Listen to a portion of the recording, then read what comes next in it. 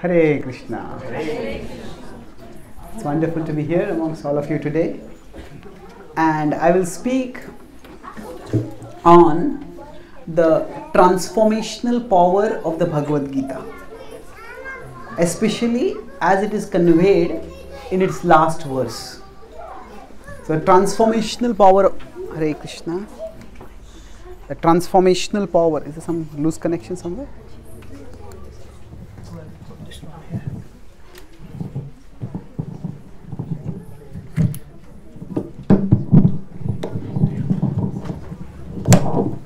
Hare Krishna, okay.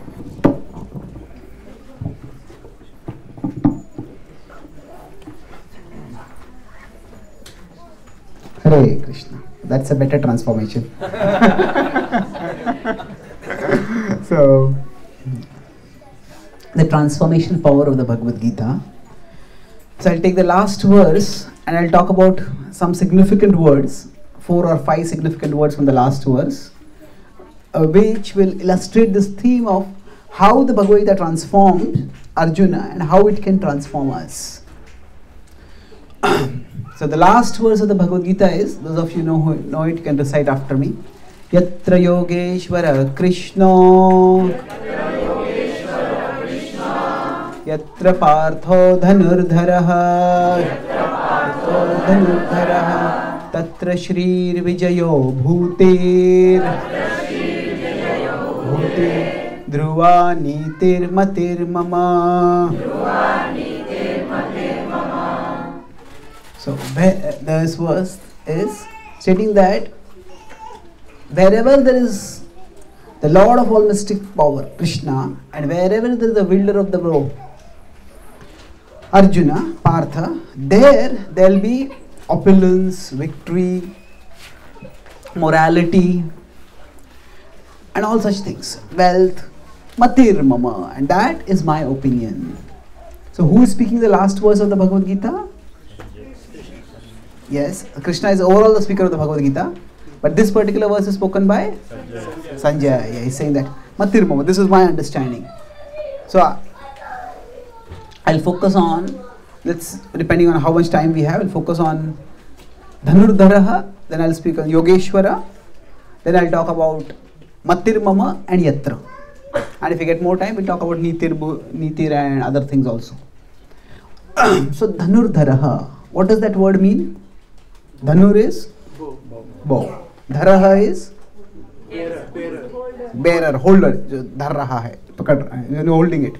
So now this word Dhanurdhara has a significant meaning over there. That now, of course, Arjuna was known as the archer. But at the start of the Bhagavad-Gita, in the first chapter, he says that the Gandiva, my bow, is slipping from my hands. Gandivang samsate hastat tvakchaiva paridahiyate.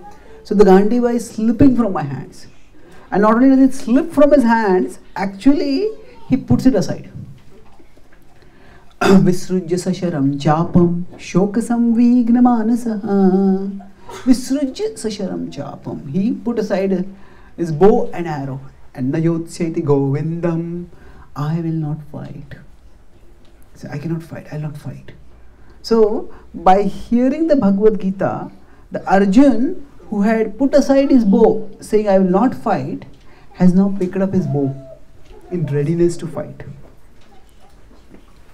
Now the fighting signifies actually Arjun's willingness to do a difficult duty. It was a difficult challenge because his relatives and others were there on the opposite side. So when we face a difficulty in our life, at that time we may become disheartened. And just like Arjun put aside his bow, also we may say, I can't do it. I quit. So just as Arjun became disheartened, we also become disheartened at times in our life. And just as the Bhagavad-Gita's message enlivened Arjun, similarly it can enliven us. So Dhanurdhara signifies the transformation that the Bhagavad-Gita brought about. Now if you look at the Bhagavad-Gita itself, how many verses does it have? Sorry? 700 verses, yeah. Now, out of them, even if we consider all the verses, although all of them are not spoken by Krishna, some of them are spoken by Sanjay, some of them are spoken by Dhritarashtra, some of them are spoken by Arjun. Even if we consider all the 700 verses together, if we consider the number of letters that are there in those verses, the number of syllables, number of letters, actually the whole length of the Bhagavad-Gītā is actually not more than the number of letters you will get on the front and back page of Times of India. So just by reading or hearing that much, Arjun became completely transformed. And the magnitude of this transformation, to understand this, is that for a warrior to put aside his bow in the battlefield is an extreme thing. It's not that he's defeated, he's not ready to fight itself. Like say, now in a few months the Cricket World Cup is coming. And say the Cricket World Cup final match is there. And say we have India's top batsman. And India, the match is about to begin, they're going to bat. They come on the cricket pitch, and then suddenly the batsman says, I can't bat. Batsman puts aside his bow. Puts aside not his bow, his bat. Puts aside his bat. And instead of standing in a posture, just sits down on the ground itself. Come on, this is not a time to lose nerve. You're a talented batsman, now you have to bat. So of course, multiply this thousands of times. Because no matter how important we may consider World Cup to be, it's not that people's lives are at stake. There it was much, much bigger stakes. But they just gave an idea. So Arjuna had got so discouraged.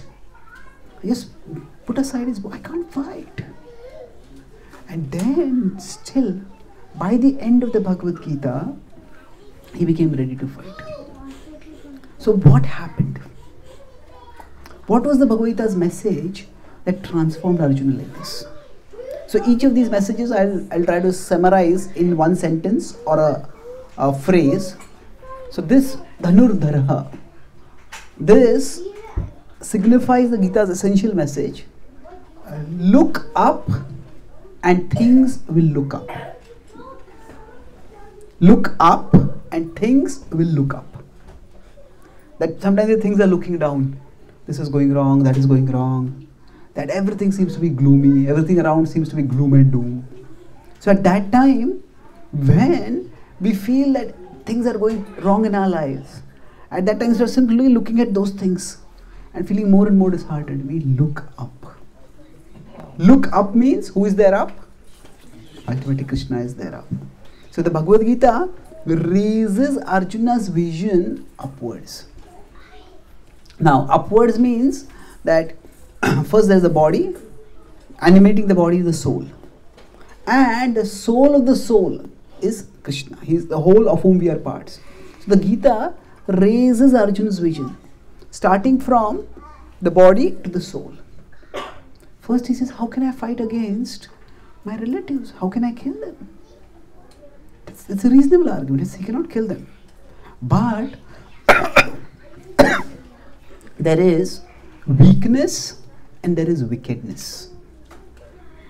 When somebody has weakness, we can give forgiveness. So weakness means what? They have anger, they have greed, they have lust. And under the force of that impulse, they do something wrong. Then, okay, they are themselves repentant, they are themselves apologetic.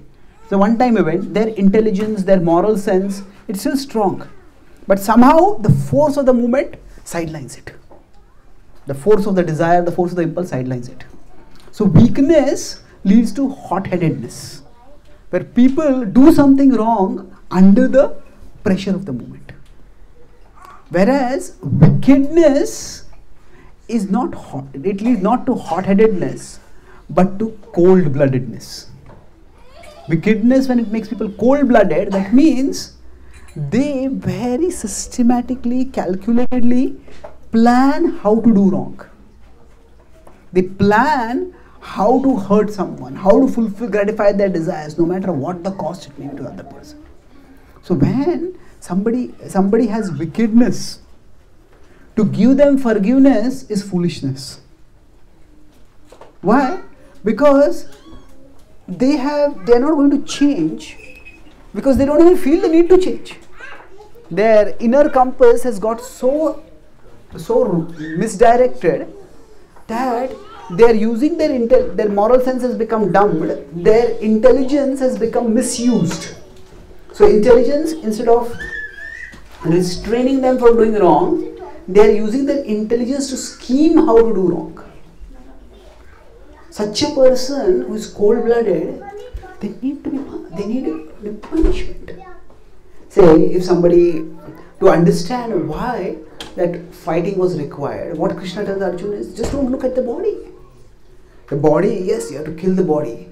But why? To kill because Duryodhana has become so unconscionably wicked. Say, Duryodhana tried to dishonor and disrobe Draupadi in public. Now this kind of horrible act, sometimes some brutal people do. But somebody, when they do it, they will catch a victim who is unsuspecting on a lonely road or in some private place and they'll try to do like that. But suppose somebody does it in public, that's even more brazen. Suppose somebody tries to do such an act in a police station, that's outrageous. Recently there was this attack in Kashmir on the Indian Defence Forces. It's got blood boiling because it was attacked directly, not on the citizens, not on the civilians, but on the defence forces. So Duryodhana was a person who was so wicked, that so brazen, that in the royal assembly where justice is to be given, where punishment is to be given, there itself he was ready to do such a thing. And he was not in the least repentant about it. His only repentance was that he did not succeed in doing it. His only regret about the incident was that something happened and he couldn't succeed. So such a remorseless, heartless person deserved to be punished.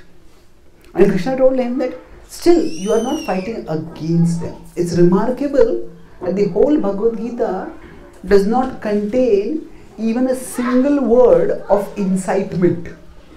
See, he did like that to Draupadi, therefore you have to fight against them. The Bhagavad-Gita doesn't talk in those terms at all.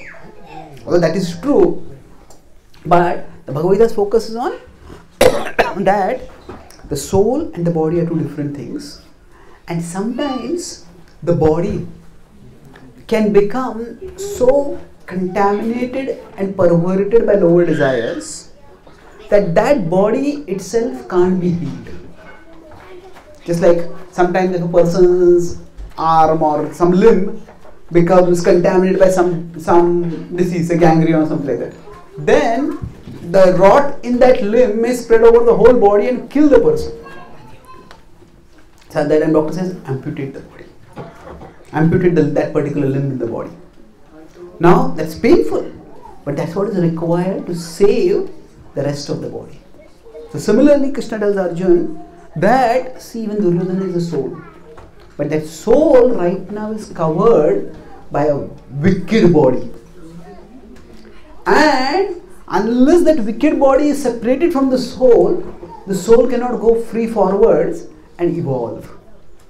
So what Krishna told Arjuna to do is see beyond the body to the soul. And see that this will benefit not just you, that you will gain a kingdom. That's not the purpose. This will benefit even Duryodhana. Otherwise, he will continue doing wrong, and what will happen? If you consider the social body, like one wicked Duryodhana will seeing him, many other people also think, I can also become wicked. I can also abuse power like this. That infection will spread. That's the amputation that is required. Now, beyond this, so from the body to the soul, but beyond the soul to the whole. The whole is Krishna. So Krishna tells Arjuna, don't think that you are fighting this war against the Kauravas. This is not a war between you and the Kauravas. This is not a war against anyone. This is a war for Dharma. This is a war to establish moral and spiritual order in society. And Krishna gave Arjuna a vision of how he as Krishna is the lover, is the well-wisher of all living beings. Yajñātvāna punarmoham evam yāsasi pandava yena bhūtānya sheshāni drakshasya atmanyatho mayi. He says that when you get spiritual knowledge, you will never fall into illusion. But you will see that all living beings are mine and are in me. Yena bhūtānya sheshāni drakshasya. You will see atmanyatho mayi. So they are all souls and they are all my parts. So I care for them more than you can ever care for them. That applies to Arjun, as Arjun is Krishna's devotee, and that applies to everyone. So when we look at our plans, and the plan doesn't seem to be working, sometimes we come to a situation where there is no good choice available. This is a bad choice, this is a bad choice, this is a bad choice.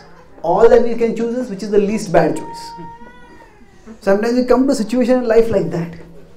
At that time, if we look just simply by our human vision and our human plan, we feel this is a terrible situation. But if we look beyond, that there is a higher plan. That Krishna is our well-wisher and Krishna has a bigger plan for us. When we see that, then that gives us encouragement, that gives us hope. Even if things don't seem to be, none of our plans seem to be working, but Krishna's plan is still working. We look at the present and plan the future. Krishna looks at the future and plans the present. So because he looks at the future and plans the present, so sometimes from our present perspective, Krishna's plan may not make any sense to us. But there is a plan.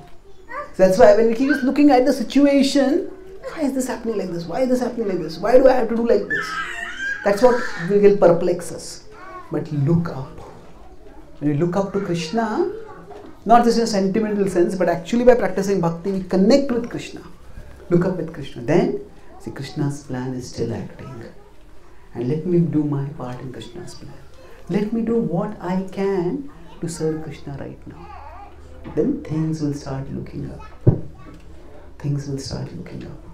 That is the significance of Dhanurdharaha. That Arjun, who had put aside his bow in discouragement, picked up his bow in readiness to fight. This transformation happened because the Bhagavad-Gītā helped him to look up from the body to the soul, from the soul to the whole, to Krishna. And thus, he saw that Krishna's plan is still acting. Although his plans seem to be thwarted. And thus, when he looked up, things started looking up. Okay, so that was the first point. So as I said, I'll be speaking these 4 points. And after each point, it would be nice if you could do some reflection. Any particular thought, any particular point which struck you, anything you found relevant, anything you would like to share with someone else after the class. It's the point I liked. So is there any point which you would like to reflect right now? Yes, please. Krishna looks at our future and plans our present. Yes, Krishna looks at the future and plans the present. And what do? We plan, Look at the present and plan the future. Now what this means is, thank you, it's very nice, it's an important point. An example we could have for this is that, say there is a doctor and the doctor is treating a patient. Now the patient and doctor have the same purpose, it is to cure the patient. Now the doctor may give an analgesic and an antiseptic, a medicine for taking care of the pain and a medicine for curing the disease. Now if the patient is not very medically savvy and the patient is also stingy, and the patient finds actually this analgesic so cheap, this antiseptic so expensive, and the patient discovers that whatever pain I have, I just take the analgesic and the pain goes away. So why do I need to take the antiseptic? Now all the patient is saying is, looking at the present, I have pain, I take this medicine, the pain goes away.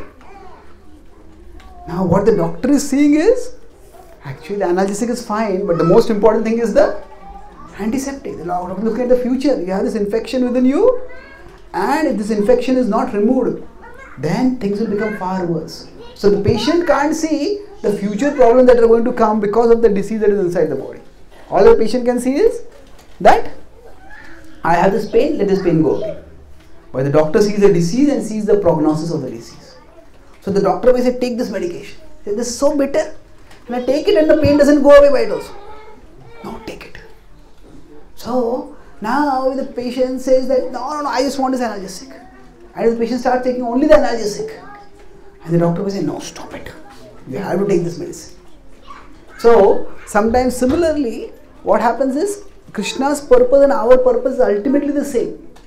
That we all want to become happy, we want to become free from distress. But sometimes we seek some short-term solutions. Ultimately, every material solution is a short-term solution.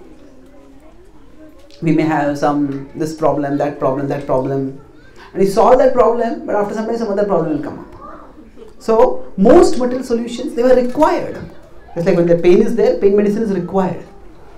But they may be necessary, but they are not sufficient. But we get too obsessed with this. Why is this job not working out? Why is this relationship not working out? Why is this health issue not getting resolved? Why is this weather so hostile? Just get obsessed with that. And even if that gets resolved, after some time, that problem comes back or some other problem comes back. So when we seek material solutions alone, and when we don't get material solutions, then we feel frustrated. Like we seek a painkiller and don't get the painkiller. But when we see Krishna, what Krishna sees is that actually the focus on the medicine, the antiseptic. That antiseptic is spiritual growth. Sometimes when you're just looking at this level, this doesn't work, let me try this way, let me try this way, let me try this way. We keep trying material things without turning to Krishna, without praying to Krishna. Yes, we need a material solution also. But first look up. Look up and we see the big picture. And then things will start looking up and then we can move forwards. Thank you. So, any one more point? Yes? Maybe a question, but I'll say it. I mean, practically, in life you see lots of situations where it's hard to determine if it's right or wrong. And because it's a perspective rather than a very clear right or wrong. And you react to it. What's the guidance to not really react to things which are wrong? Okay. Sometimes we just do things which there's no clear right and wrong and we react instinctively at that time. Yes, sometimes life just doesn't give us the opportunity to think deeply and calmly about situations. And we are just in the heat of the moment we might take a decision. But then later on we can reflect and check. Sometimes we make the right decisions and sometimes we make the decisions right.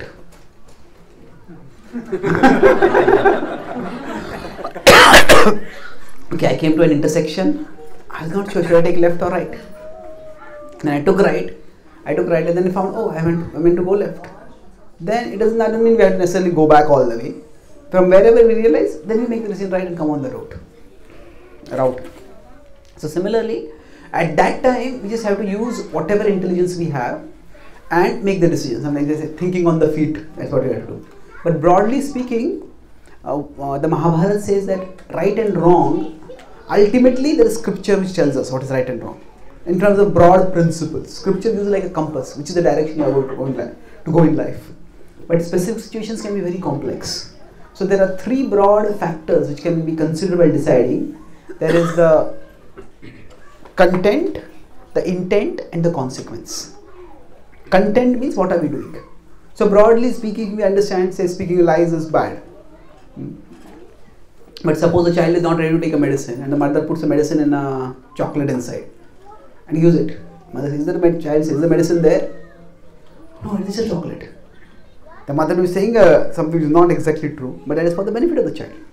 Sometimes if the child is not taking them, that's required. So there is the content of what we are doing. There are broad categories for that. There is intent, why we are doing it.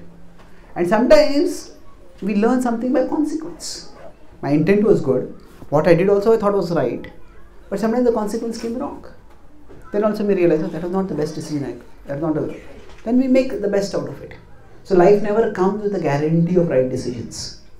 So we just have to do the best that we can. But Krishna is so expert that he can bring good even out of the bad. He can guide us in such a way that even if we have made a mistake in the past, from there also he can take us on the right route afterwards. Okay. Okay. So that's the first word. Which was this word? Dhanurdhara. Now let me look at another word that is describing Krishna. Yatra, what is the word? Yogeshwara. So actually this was what he spoke was, I'm going to elaborate at that point itself. Yogeshwara is the Lord of mystic power. So now this word Yogeshwara is significant. Actually it doesn't come many times in the Bhagavad-Gita. There are some names which come repeatedly. This Yogeshwar comes only in the 11th chapter and in the 18th chapter. Does anyone know what is the 11th chapter of the Bhagavad-Gita? Yes, universal form, the Virat Rupa, where the whole universe is shown inside Krishna. And when Sanjay sees this, he's astounded. Maha Yogeshwaro Hari Darshayamasa Rupaya. This is showing the whole universal form. Arjuna is just talking with Krishna at one moment, and the next moment Krishna disappears, and he sees this Anek Bahu Dharabhaktra Netram, many faces, many eyes, many mouths. He's stunned. Pashyami Yogeshwara Pashyami Vishweshwara Vishwarupa. I am seeing the universal form. He starts offering obeisances over there. So seeing that astonishing form, the word Yogeshwara is used over there. And now that same word is used over here for Krishna. Why? Because for Arjuna, there are going to be many challenges. Although he has taken up the battle, he has become Dhanurdhara. And although he is a great archer, the path to success is not going to be a smooth path for him. So here, through the message of the Bhagavad-Gita and through the demonstration of the Vishwarupa by Krishna in the Bhagavad-Gita, Sanjay is conveying to Dhritarashtra that Arjuna has Krishna, who is the Lord of all mystic powers, and he can do miracles. He can do astonishing things. And that's why he said that even if you think that you have more forces than him, you have 11 Akshamanis, he has just 7. You have warriors of the caliber of Bhishma and Drona, but still he has Yogeshwara. He can do anything. That is the power of God's mysticism. And the Bhagavad-Gita philosophically describes how God can do miracles, and then it demonstrates this majestic, miraculous, mystical vision of the Vishwarupa, where everything in the universe is present within him. So Krishna can do miracles. And that's why, when Arjuna is looking up and things are looking up, what that means is that we may not find a way ahead, but Krishna can create a way ahead, even if there is no way. Krishna can guide us to find a way, and if there is no way, Krishna can help us create a way for us also. So sometimes we limit ourselves by having limited faith in God's power. We limit ourselves by having limited faith in God's power. That Krishna can work in ways that we can't even think about. At one level, faith means that yes, Krishna exists, Krishna cares, Krishna will protect. At another level, faith also means openness to possibility.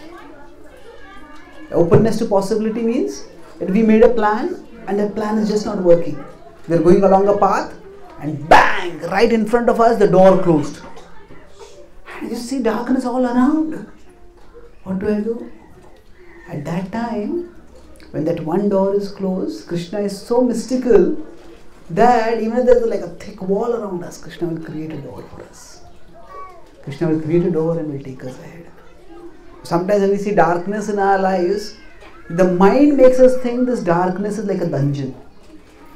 But the darkness is not like a dungeon. It's like a tunnel. What is the difference between the dungeon and a tunnel?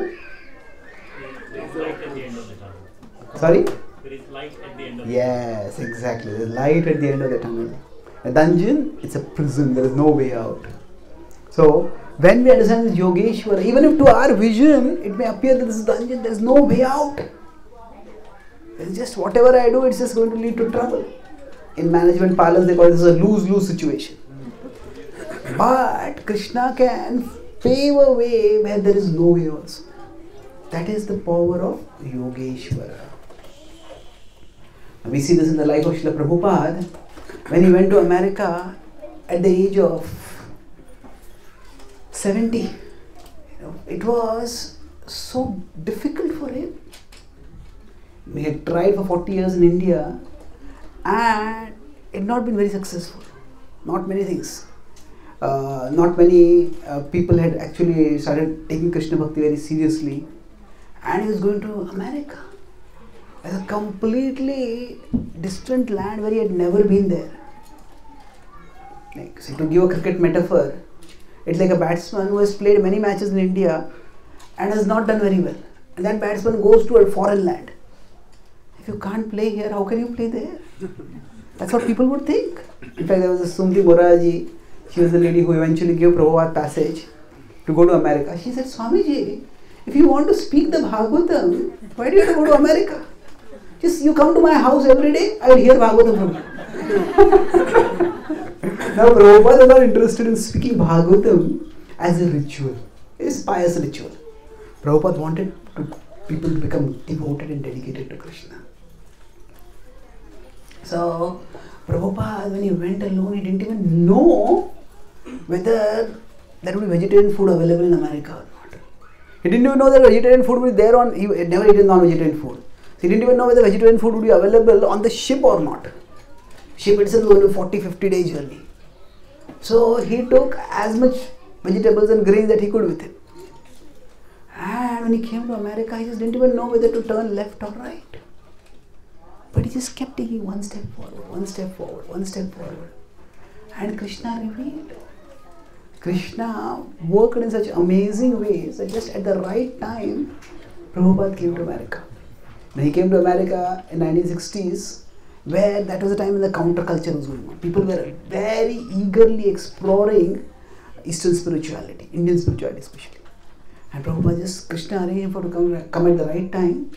And there's a dramatic transformation.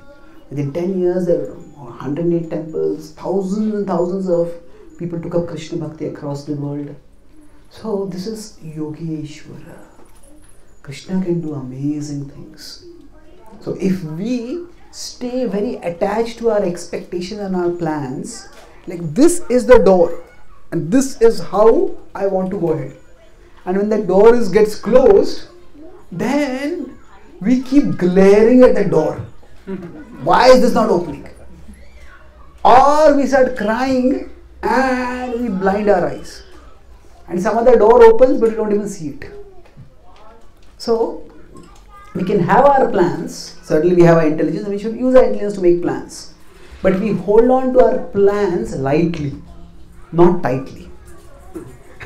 Lightly. Yes, this is my plan. I'll do it the best that I can. But if this doesn't work, I am ready. Okay, Krishna, how can I serve you? So if we have that attitude, how can I move ahead? How can I serve you?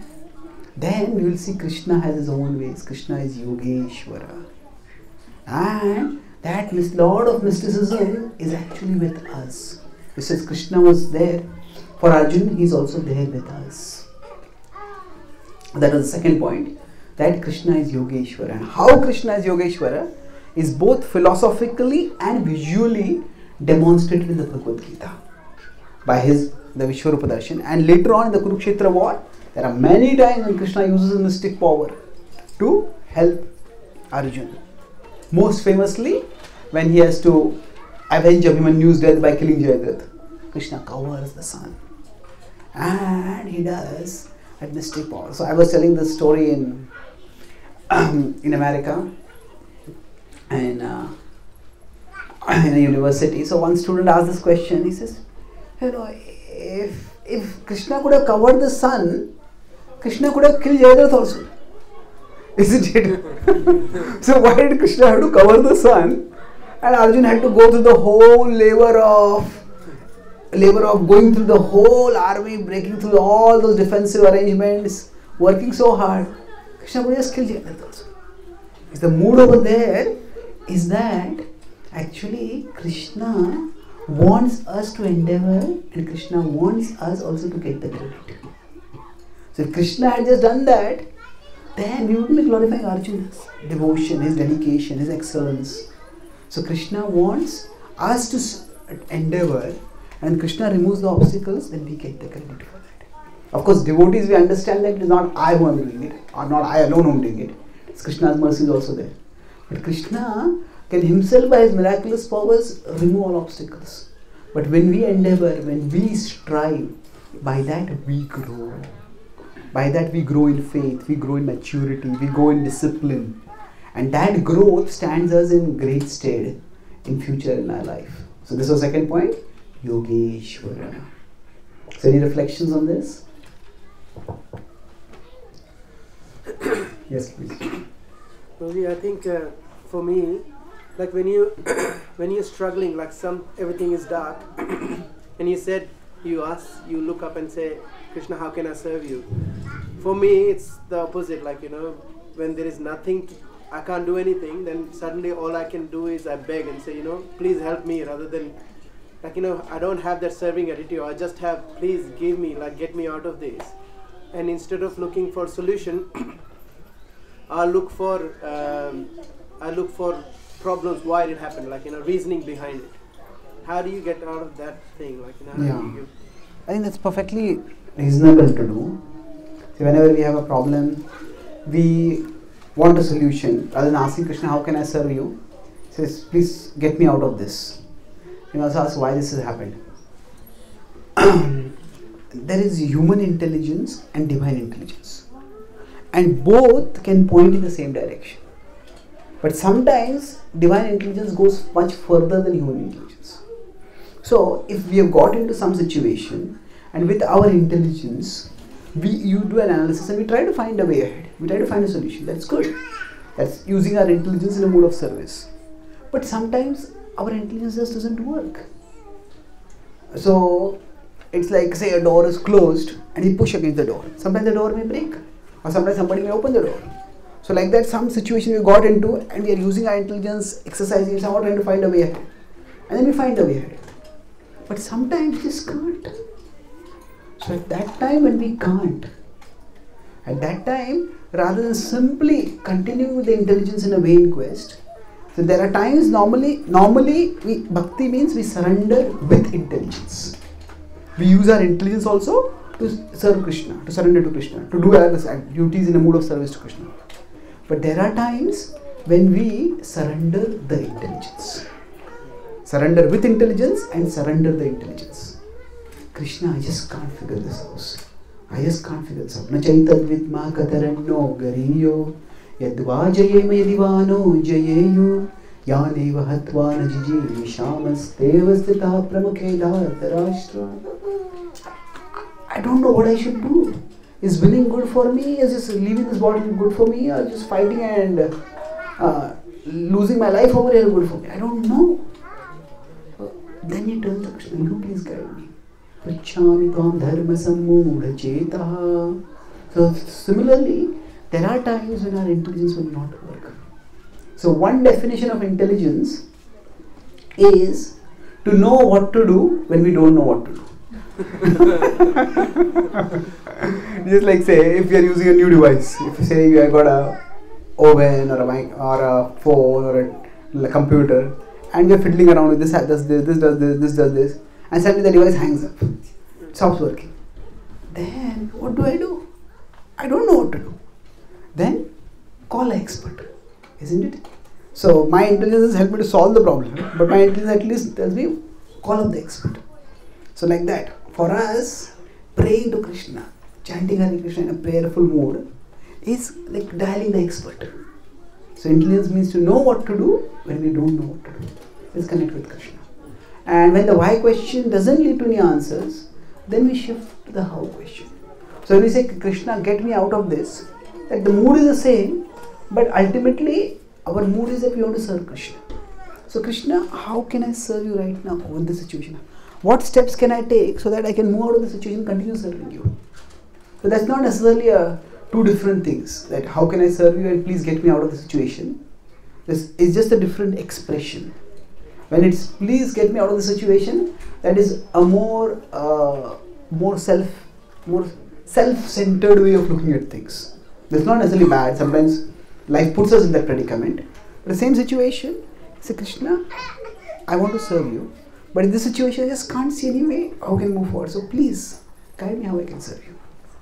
So that prayer itself can also be a service to Krishna. Because praying is also a way of connecting with Krishna. Praying is also serving Krishna. Thank you. So that was the second point. And now, Yogeshwara.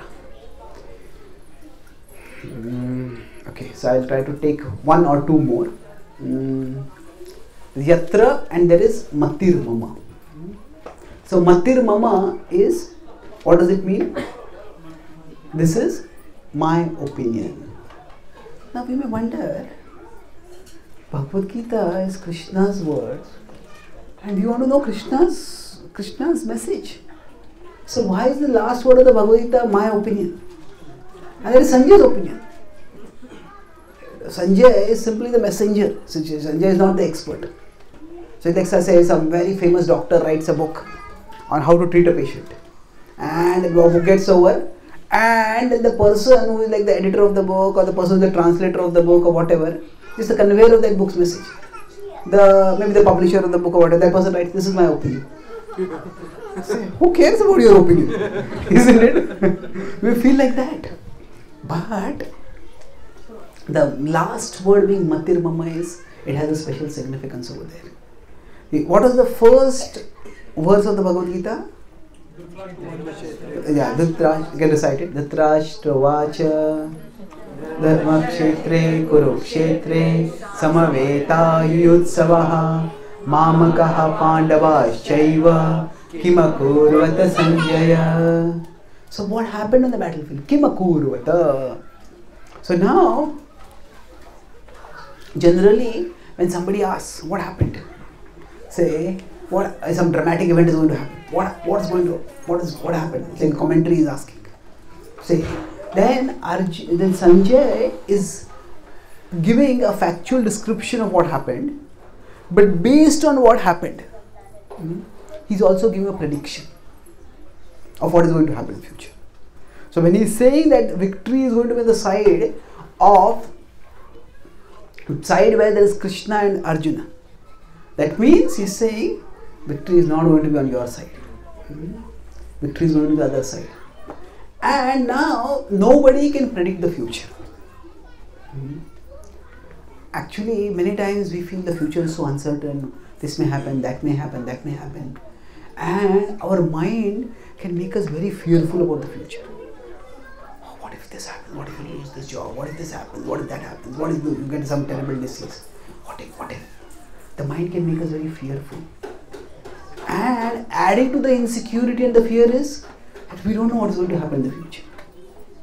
But the fortunate thing is, even the mind doesn't know what is going to happen in the future. So we can't predict the future, but even our mind can't predict the future. So the mind's fears are not like a reliable forecast. If you have some very unreliable weather app, it says tomorrow there's going to be a storm and it's a bright sun tomorrow. So, hey, this is not a good app. So our mind's forecasts are like an unreliable forecast. So when we start feeling fearful, yes, that may happen. But that may not happen also. The mind is not an expert in telling the future. So Matir Mama indicates that Sanjay is saying that this is my opinion, that victory is going to be over there. So he's gently hinting towards Dhritarashtra that your plan is not going to be successful.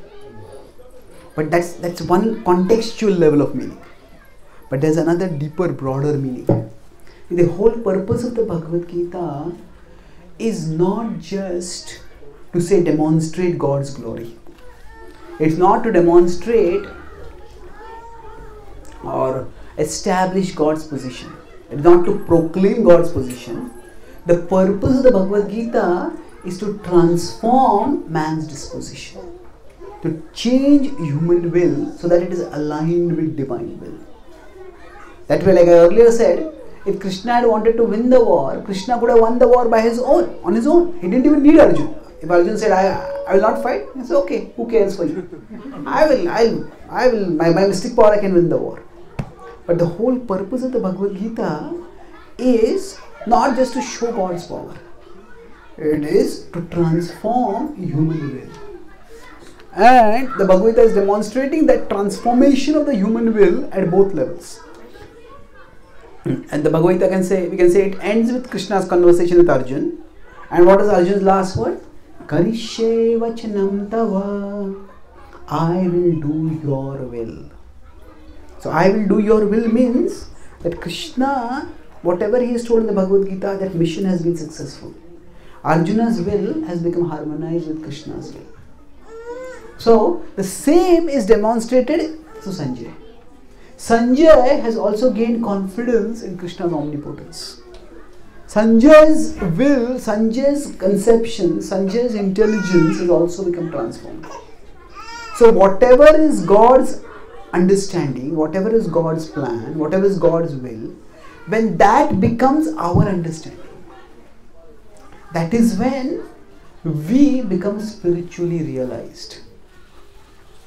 So when you want to become, the purpose of, there is one thing which is faith. Faith means that, yes, I don't know what is going to happen, but I have faith that something good will happen.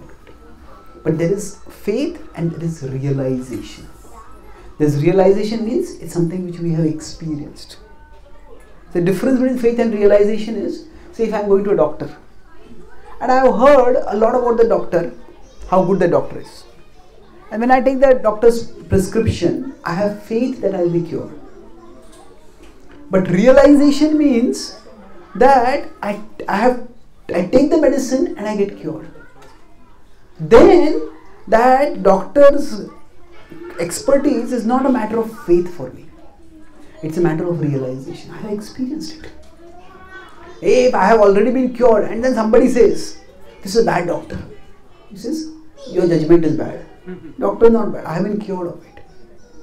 So similarly, for Sanjay, when he is saying that Matir Mama, this is my opinion, that means he is saying that his intellectual conviction has become aligned with the divine revelation. So he got the realization with the divine will, with the divine plan. His intelligence has got aligned. His understanding, his opinion, everything has got aligned with him. So he got the realization of Krishna's power when he saw the Vishwarupa. And that's what he remembers in the penultimate verses of the Gita. Rupamatyadbhutam hare vismayo me mahan rajan rishyami cha punah punah. I am thrilled on thinking of that awesome form. But Matir Mama. So my opinion is not talking about subjectivity over here. The presence of my opinion is talking about personal realization. It is not just some abstract philosophy which he has heard, okay, I just report that philosophy. So, no, he has personal realization. This is what I also consider to be true. So, for us, as we grow in bhakti, it's not just growing in years. We see how Krishna acts in our life. We see how Krishna transforms our hearts internally. We see how Krishna protects us externally. And then we start realizing this. What is this? This is true. This is my opinion, not in the sense of subjectivity, but in the sense of realization. This is what I have experienced. I'm not just speaking this because I've heard it from someone else. Yes, I've heard it, but I have experienced it myself. So when we speak with realization, then there comes a greater depth and authenticity to what we speak. So that Matir Mama is not expressing subjectivity, that Matir Mama is expressing authenticity. That this is my realization. And that's how the Bhagavad-Gita's outline of the process of Bhakti Yoga is meant to give us this realization. Pratyaksha Vagamam Dharmyam. The Bhagavad-Gita, when we practice Bhakti as given in the Bhagavad-Gita, we'll ourselves start getting realizations. Say earlier we might have been very short-tempered, we start practicing bhakti and we start becoming calmer. Earlier when stressful situations came, we would just crumble under the stress. But now, we stay more composed. We're able to deal with situations better. That indicates we are maturing, we are growing. And like that, we all get realizations. So this is the significance of Madhyama. The Bhagavad-Gītā is not just giving an abstract philosophy, nor is it just talking about divine glory. It is giving lofty philosophy. It is also talking about God's glory. But the purpose of it is to transform the human intention and to give us a realization, to give us personal conviction, to bring authenticity to our spiritual practice. So any reflections or comments about this? Yes? So probably towards the end, the point that you mentioned, which is not growing in years, but trying to understand the whole concept and get that maturity and thinking going. Because Amarendra Prabhu once said that senior is not someone who's seen years pass by. That's a good one. Really stuck with me. Yeah. It's about how much you realized. Beautiful point. Senior is not one who has seen years pass by. Beautiful. Yeah, you could say that. If we see only what is near, then we are not really seniors. We have to see bigger things, we have to see distant things. Our vision has to expand. Thank you. Any other points? Yes. In some of the purpose, even when Krishna speaks, the meaning says that is my opinion. Even Krishna says that is my opinion. So, Okay. what does he do? It's a good question. So, sometimes when Krishna says, this is my opinion, so what is the significance of that? Yes. Let's look where this is. 13.3, 13.23 says that. Many places actually. So, he says that Kshetra Kshetra Gayor Jnanam Yattad Jnanam Matam Mama. That when you understand Kshetra and Kshetragya, one who understands matter, spirit and matter and consciousness, who understand these things, that the person has knowledge. So now when Krishna is saying this, it's very significant that Krishna does not draw upon his position as God to force Arjuna to do his will. Now Krishna uses reason and of course scripturally based reason, but reason and logic to explain to Arjuna why he should do what he should do. So Krishna, even when the Bhagavad-Gītā, when he reveals that he is God, actually if you see, the first time when Krishna says he is God, it is almost like a casual reference. He says that, okay, he gives Arjuna the philosophical knowledge and then he says, in the past I gave this to Surya Dev. Hey, wait a minute, pause. How could you give it to Surya Dev? So then he says, actually I have appeared many times in the past. So it's almost casually he tells that, yeah, I'm God. Then towards later he very categorically proclaims, Aham sarvasya prabha matta sarvam pravardate. But Krishna's purpose in telling Arjuna that I am God is not to demand obedience. I am God, you have to obey me, otherwise I'll send you to hell. That is not the mood of Krishna at all. Krishna is saying that if at all he uses the point that I am God, he uses that point to boost his reasoning. That therefore consider my word seriously. So I know the stuff. It's like say a doctor, if say we go to a hospital and we find that somebody is some person in a white robe tells us that actually you have to do this surgery. Now we may say, okay, I'll take a second opinion and come back. But if we come to know that that person who gave us that opinion is the best doctor in the entire city, And not only the best doctor in the entire city, all the other doctors have been trained by this doctor only. Then, okay, maybe I don't need a second opinion. If you're that expert, then I will do what you tell me to do. So when Krishna is telling even his position, telling his position is not to demand obedience. It is to increase the persuasiveness of his argument. Ultimately, the doctor cannot force the patient to do the surgery. The patient has to consent. Similarly, when Krishna talks about his Godhood, that is to enhance his reasoning. That is not to impose his will. So when Krishna says, my opinion, it is in the mood of his approaching Krishna. It's like a dialogue between friends. It's a very serious dialogue, but it's a dialogue between friends. And although there is an understanding that Krishna is become the teacher and Arjuna is the student, but still there is a mood of mutual affection. It's if Krishna was just like handing out a commandment to Arjuna, do this, don't do this, then there was no reason for him to speak 700 verses. We have spoken one word, Yuddha. Finish. Krishna doesn't do that. So when he's saying is my opinion, that is again not in the sense of subjectivity, because Krishna is omniscient. So his vision and his opinion is the ultimate reality. But he uses this word, this is my opinion, to enhance the mood of the conversation, to enhance the flavor of that this is a discussion, a conversation, and Krishna is telling his opinion to enhance the personal nature of the discussion. Like a doctor gives a medical opinion. Now that medical opinion is a top-notch doctor, then it's to be taken very seriously. That there the word opinion is not to indicate relativism or subjectivity. It is actually to bring gravity, but in the context of that discussion. Okay? Yeah. With the first point, I have another question.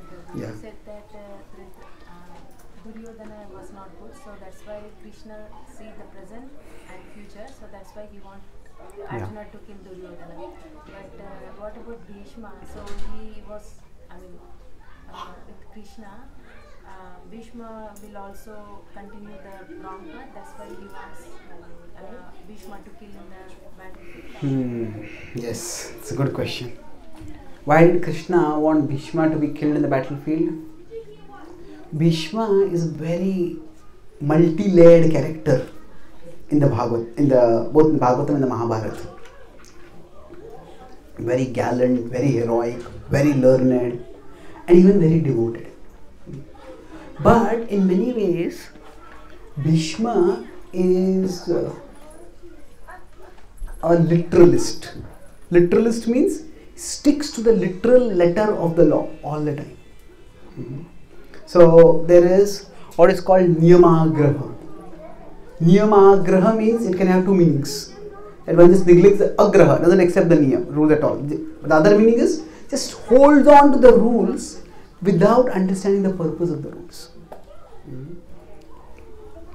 So now, because of his sticking to the literal word of the law, what happened is that there are times when he acted grievously wrong. So when Draupadi was being dishonored, he just remained silent. Why? Because he had said that I will always be by the side of the ruling Kuru king through thick and thin. Now he never thought that the ruling Kuru king would ever do or allow to be done such a dastardly thing over there. But unfortunately that happened. And then Draupadi appealed to him and she was trying her best to avoid this catastrophe. And he said that if Yudhishthira had gambled himself first, then how could he have gambled me? So if he was not his own master, how could he be my master? And then Bhishma says over there that actually, yes, if somebody is already lost themselves, then they can't gamble. But they can't gamble anyone else because they don't possess anything else. But at the same time, he says the wife always belongs to the husband. So, considering these both principles, I am confused. And therefore I cannot give a decision. Now, okay. Now, whether when he said the wife belongs to the husband, that's not in the sense of like a possession for domination. It's like a possession in the sense of protection. So, whether you consider whether the wife belongs to the husband or not, the important thing is that a Kshatriya is meant to protect people from being hurt. And you get so caught in the technicality of a decision, forget the big picture. So he passively let a disaster happen and stayed silent. So that silence cost him dearly. And eventually, Prabhupada also says in the second chapter of Bhagavad-Gītā purport that because he remained silent when Draupadi was being dishonored, it is like a terrible crime is happening and the police remain silent at that time. And the police are guilty of neglect. So Bhishma had to be punished for that neglect. And of course, bhakti works in often inconceivable ways. So at a material level, what happened was that wrongdoing was grievous. And he got a grievous consequence for that. His body was pierced with so many arrows. Excruciatingly painful. So Krishna did not overlook his wrongdoing just because he was a devotee. But at the same time, Krishna did not overlook his bhakti because he had done wrong. Krishna considered both. And both he considered means that Krishna came to, when Bhishma fell on that arrow bed, Krishna came and blessed him. And Bhishma said, I am in so much pain. Krishna said, I will bless you with absorption so that you will not feel pain.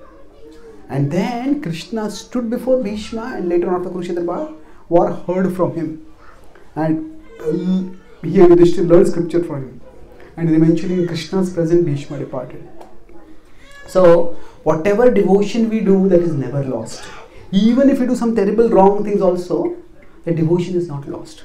And the devotion will lead to the ultimate protection and ultimate liberation. That's what Bhishma's departure was supremely auspicious. In fact, it's the model of how in the Lord's presence we can depart from the world. At the same time, if somebody has done something serious wrong, there are consequences for that. So he had to go through those consequences because sticking to the literal word of the law, yes, he wanted to protect the Kuru dynasty, he wanted to protect the Kuru king. But here the Kuru ruler was actually the enemy of the Kuru dynasty. The Kuru ruler was only trying to assassinate his cousins, was creating a dissension. So whose side should he be on? So because he stood by the literal word of the law without considering the spirit of the law, he erred. And because of that, he had to go through the consequence of dying on the warfield. Okay. Thank you. So let's quickly finish the last point. I won't go briefly. The last is the first word, yatra. Yatra means what? Where. So where there is Krishna and where there is Arjuna, there will be victory. Now it's interesting, we could say that Kundya is Kurukshetra and Kurukshetra.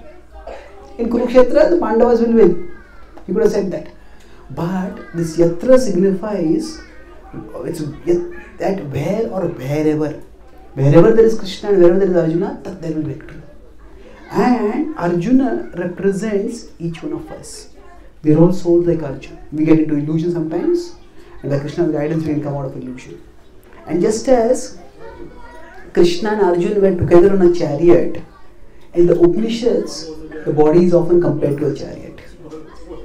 And on the chariot of the body, the soul is there as the passenger, just like Arjuna was the passenger in the chariot. And the intelligence is meant to be the charioteer. And when we hear the Bhagavad-Gītā, when we assimilate the Bhagavad-Gītā, then we bring Krishna as our charioteer. We get our intelligence from Krishna, and in fact our intelligence becomes Krishnaized. It becomes spiritualized, it becomes Krishnaized. So we make, Prabhupada says in one initiation lecture, that now when you are surrendered to Krishna, that means you have handed over the reins of your chariot to Krishna. So what Krishna is saying is that this is not just one, what Bhagavad-Gīta's last word yatra conveys, this is not just one historical incident that happened thousands of years ago. This is an eternal principle. It is not just a specific historical prediction that he is making there will be victory for the Kauravas. He is asserting a universal eternal principle. That wherever there is Krishna and wherever there is Arjuna, there will be victory. But we say that in everybody's heart there is Krishna and Arjuna, isn't it? Like we are all like Arjuna and Krishna is the Paramatma in everyone's heart. But the important thing is Dhanurdharaha. That Arjuna who has become ready to do Krishna's will. So similarly, if we become ready to do Krishna's will, if we become determined to serve Krishna, no matter how many obstacles, how many discouragements, no matter how many negativities we face in our life, we stay determined to serve Krishna, then there will be difficulties, but Krishna will help us go through those difficulties. Krishna will help us to grow through those difficulties. So no matter how big the problems we may be facing, how big the obstacles may be, if we persevere in a mood of devotion with Krishna, Krishna will see us through those obstacles. So Krishna does not promise in the Bhagavad-Gītā a stormless sea. He doesn't say you just become my devotee, there will be no more problems in your life. But what Krishna promises is an unsinkable ship. That storms will be there, but this is a ship of bhakti, the ship of a determined devotional attitude towards Krishna. It is a ship that no storm can sink. Of course, we may sink if we jump out of the ship. If we get scared because of some wave and think, oh, this wave is so big. And we jump out of the ship, it's a problem. But if we stay in the ship, if we stay determined to serve Krishna, then no matter how big and how threatening the waves may be, the ship is unsinkable. And the ship will not only protect us amidst the storm, but it will also take us through the storm towards Krishna. That Shri Vijayo Bhutir, that victory, that prosperity, that ultimate success of life is something which can come to every one of us if we stay devoted to Krishna. So the mood of the Bhagavad-Gītā is that whatever happens, stay devoted to Krishna, stay determined in the service of Krishna. And if we are determined in the service of Krishna, even through whatever storm come our way, Krishna will protect us and take us ultimately to Him. So I'll summarize what I spoke today. I spoke on 4 main points based on the last verse of the Bhagavad-Gītā. So the Bhagavad-Gītā, the theme was the Bhagavad-Gītā's transformational power. In less words than what might be there in just 2 pages of a newspaper, the Bhagavad-Gītā changes Arjuna, who's completely disheartened before the biggest battle of his life, makes him completely alive and ready to fight. So how does this bring it about? The first was Dhanurdharaha. As look up, and what will happen? Yes, look up and things will look up. So instead of just looking at our situation, look up at the Lord who is ultimately orchestrating all situations.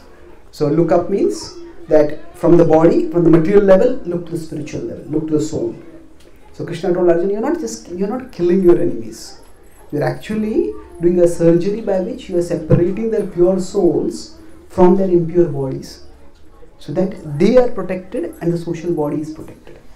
And then beyond the soul, we look to the super soul, the whole Krishna. That Krishna has a plan. You're not fighting against them, you are fighting for me to execute my plan. So when we simply look at our plans and they don't seem to be working, we might get disheartened. But we look at the present and plan the future, whereas Krishna looks at the future and plans the present.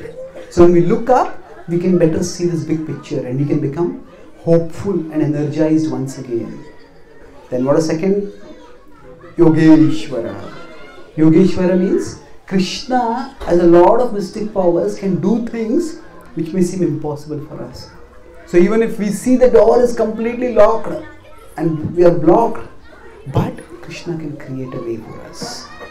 And that's why we don't lose hope, but wait. Faith at one level means, yes, certainty. Yes, Krishna will protect. But faith at a practical level also means openness to possibility. Okay, if this door is closed, let me see which door opens. So if we keep glaring at the door which is closed, or if we keep crying because the door is closed, then we miss out on some other door that may open. So when there is darkness in our life, that darkness is not what? You remember? The darkness is not a dungeon. It is a tunnel. Just keep moving forward and the darkness will get over. Krishna has that miraculous power. Then I talked about Srila Prabhupada. How Prabhupada, after being after having so many challenges in India and not getting much successes, but later on he persevered, went to America, and just amazingly people were reached and transformed by him, by Krishna's mercy. Then third was Matir Mama. That is, I talked about the purpose of the Gita is not just to proclaim God's glories. It is not just to proclaim God's position, but it is to transform man's disposition. So Krishna can do whatever he wants on his own, but he wants us to participate, he wants us to take credit, he wants us to grow. So there is faith which we need to take the steps forward. But we'll take the step like when you take medicine. But Matir Mamam indicate that he has got realization. He seen Krishna's Vishwarupa. This is really God. He can do amazing things. So the process of bhakti gives us not just faith but realization. So Matir Mama talks not about subjectivity but about authenticity. It's not just some theoretical philosophy I have heard, but it's something which I personally realized. And last was Yatra. That Bhagavad-Gītā is not just talking about a specific historical situation, it's talking about a universal principle. Wherever Krishna and Arjuna are there, like that, when in every body there is a super soul and the soul. When the soul becomes ready to serve Krishna, and the chariot of the body, Krishna will guide that person to victory, to some ultimate success in life. So rather than getting disheartened by seeing the obstacles, we look towards Krishna and we focus on Krishna. The problems may seem very big. Krishna doesn't promise a stormless sea, but he does provide us unsinkable ship. If we stay in the ship of service to him, we will weather all storms and will attain life's ultimate destination. Thank you very much. Hare Krishna.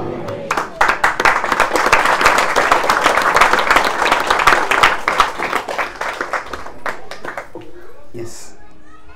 Did you have any what sort of things you realize when is your will actually being aligned to Krishna? Okay. How can we know whether our will is aligned to Krishna's will? Okay, firstly, it is not necessary that Krishna's will is like only one narrow path. It's a personal relationship between us and Krishna. And there are many occasions when Arjuna expresses his will also. Arjuna says, I am going to bring down Jayadratha. And he says, okay. Krishna initially says, it's too big a challenge. He says, no, I want to do it. He says, okay, I'll help you in doing it. So we shouldn't think that Krishna's will is just like one frozen path, and if we don't find that path, we are lost forever. It's not like that. It's reciprocal. We can say Krishna's will is more like a direction than a path. And so you could say it's like GPS. The GPS tells us, okay, go in this direction, and it also gives us a route to go in that direction. Suppose we are going in a particular direction, and then we are meant to turn right, but we turn left. Then what does the GPS do? Reroutes. Does GPS say, you didn't obey me, get lost?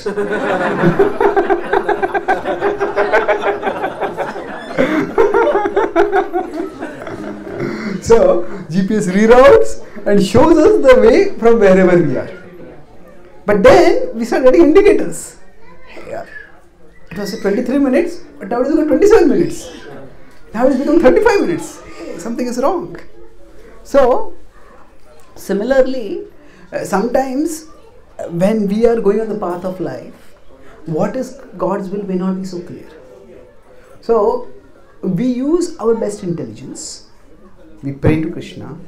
We consult some, if it's a very important decision, we can consult some senior devotees and take their inputs. And then based on that we take a decision. But after we take a decision, we keep observing that, okay, is this actually bringing me in a constructive direction? Or is it taking me some other unwanted direction? So the route and the directions may not seem to be that clear. But it is that, if we consider there are 100 decisions in our life. So we could say there are maybe 10, 20, 30, 40, 50 decisions where the right is very clear. Maybe in 30, 40 decisions it's not so clear. In 10 decisions completely unclear. So in general, in the situations where we know what is the right thing to do, if we do the right in that situation, then by that we are showing Krishna that we want to do his will. And the more we do his will, when we know what his will is, the more his will will become clearer to us. Because our own consciousness will evolve. There is tamas, rajas and sattva. There is the mode of ignorance, mode of passion and mode of goodness. So we could say, in the mode of ignorance, our consciousness becomes like a insulator. This is Muralidhar Prabhu's example. He told you about this. It's an insulator. No wisdom, no insight can flow through it. Whatever goes is completely blocked. So, in the mode of passion, it's like a semiconductor. Something goes, something stays. Then in goodness, we become like a conductor. And we could say in pure goodness, we just become like a mirror, full 100% transmitter. Not a mirror, like a transparent glass. So basically, the more we try to situate ourselves in goodness, that means the more we do the things that we know are right, the more we avoid the things that we know are wrong. By that, even if that doesn't seem to give us guidance in the other confusing situations, but still, that action will raise our consciousness towards sattva, towards goodness. And once our consciousness is risen towards sattva, then getting Krishna's guidance will become much, much easier. So basically, I would say three things. First is that we don't have to worry too much. What if I'm not doing Krishna's will? We certainly need to be concerned, but Krishna's will is not like one plan, we're lost, we're forever lost. Even if we take a wrong turn, we'll always come back on the right track. The second point is that wherever we can, wherever we know what is right, we focus on doing that. And by that we show Krishna we want to do his will, and we also raise our consciousness. And when we are doing a particular decision, then we try to pray to Krishna, consult senior devotees, and try to situate ourselves also in Sattva-guna at that time so that we can take a more mature decision. That way we can move forwards. Okay? Thank you. Hare Krishna. Yes? Do we have time for Yeah. 10 minutes. Okay, sure. When I was reading Bhagavad-Gītā, this thought stuck in my mind. Usually what we get from people from Mahabharata is they say that the whole Kurukshetra happened because of that kingdom. So it was a power struggle. But Yudhishthira, who was leading the Pandavas, is very virtuous, and he's someone who has a clear, he understands and he has a clear distinction between materiality and spirituality. So it just made me think, surely it's not just the kingdom that they wanted. So is that fair to say that it's all Krishna's thing, where Krishna wanted to show what's the right thing and let the dharma prevail? Okay, good question. So was the Kurukshetra war fought simply to gain a kingdom, or was it all Krishna's plan to demonstrate dharma? I would say that it's in between both. It's definitely not only to gain a kingdom. If that had been the case, both Yudhishthira and Krishna wouldn't have offered the proposal of just 5 villages. Just give us 5 villages and we'll settle peacefully. So they offered that. That means they just wanted some symbolic gesture of reconciliation. If even that is not coming, then you just cannot live with such a person. So, if I explain elaborately how Duryodhana was so brazenly adharmic, such a person would have been allowed to rule untrammeled, that person would have wreaked havoc in society. So, the war was fought to establish dharma. Now, is it that the war was arranged by Krishna?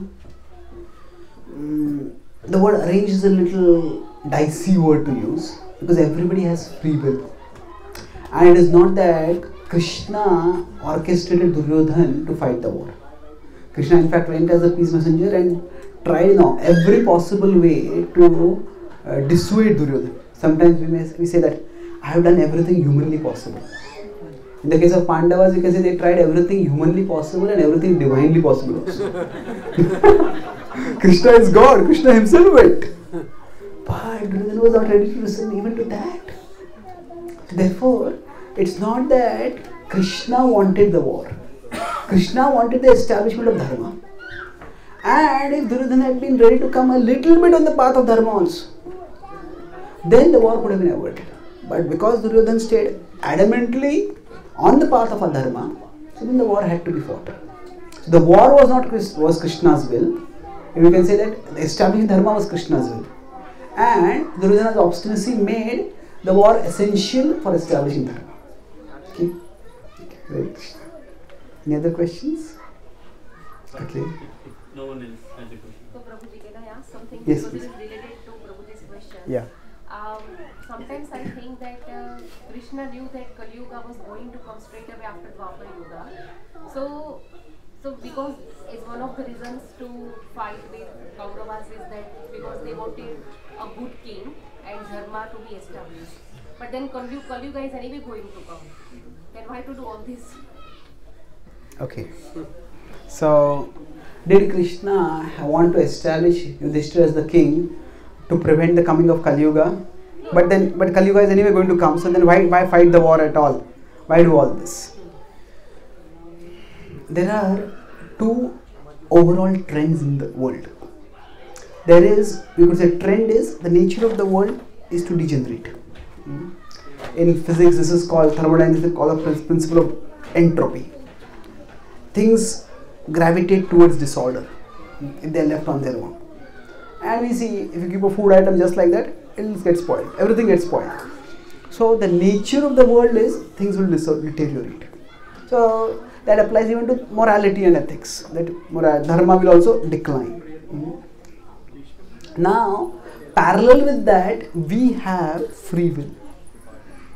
And with that free will, say if we own a house, but we are not staying in that house, then if we go once in a month, once in 3 months, once in 6 months, we'll see dust has accumulated over there, cobwebs are there, things will degenerate. But we can and should maintain the order. So we may go and clean the house, or we may hire someone to clean the house. We will try to establish order. So that is called the principle of negentropy, the opposite of entropy. That human beings can by their endeavor counter the inevitable decline and establish order. Now because we are finite beings, the extent to which we can counter entropy is finite. But we all have been given certain areas, certain responsibilities. So within that responsibility, area of responsibility, in Sanskrit it's called Kshetra, that is the area of influence. Within that, it is our responsibility to try to keep things as right as possible. So that is simply our duty. Now that alone is not our duty. That means we also, ultimately things cannot be set right forever in the world, but we set them right enough so that we can practice spirituality and rise beyond the world. So in the Bhagavad-Gītā in 4.8 and 4.9, these two things are talked about. The Bhagavad-Gītā is spoken for two purposes. One is to transform the world and the other is to transcend the world. So the world transforming mission is talked about in Krishna's descent when he says, Yada yada hi dharmasya glanir bharata abhyutthanam dharmasya tadatmanan sujamyaham paritranaya sadhunam vinashaya dushkritam dharma samsthapanarthaya sambhavami yuge yuge. So dharma samsthapanarthaya wants to establish order in this world. But then next verse he says, Janma karma chame divyam evam yogati tatvatah tektva deham punarjanma naiti mameti. So Arjuna, that if you become devoted to me, you will attain me beyond this world.